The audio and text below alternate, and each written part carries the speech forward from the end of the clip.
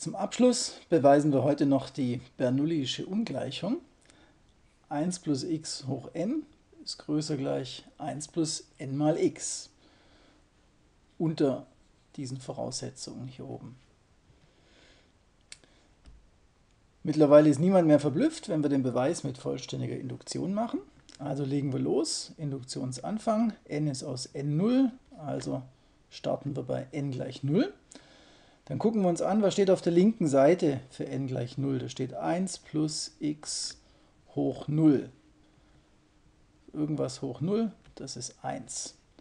Da steht auf der rechten Seite 1 plus 0 mal x und das ist auch 1. Also dürfen wir hier vollkommen berechtigt ein größer gleich dazwischen schreiben. Der Induktionsanfang bei n gleich 0, der klappt also schon mal. Und jetzt brauchen wir einen Induktionsschritt von n auf n plus 1. Da schreiben wir uns die linke Seite zum Beispiel hin, 1 plus x hoch n plus 1.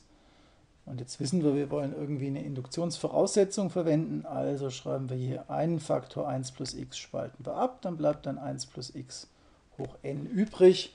Und für das 1 plus x hoch n verwenden wir jetzt die Induktionsvoraussetzung. Sagen, das ist laut Induktionsvoraussetzung.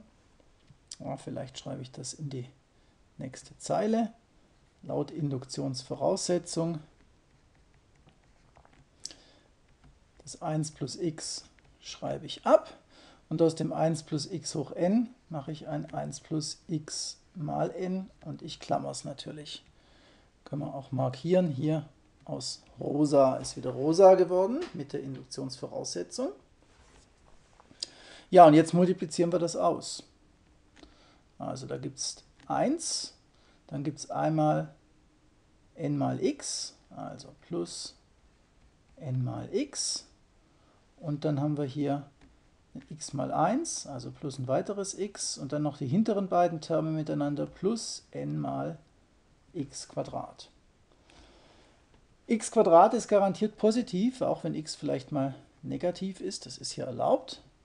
Das heißt, dieser Term hier, der ist größer gleich 0. Und das heißt, wir können den jetzt weglassen, wenn wir ja eine Ungleichung in diese Richtung hier haben wollen. Also wenn wir den weglassen, wird es nochmal kleiner oder bleibt gleich. Dann haben wir noch irgendwas mal x. Ja, hier und hier steht ein x.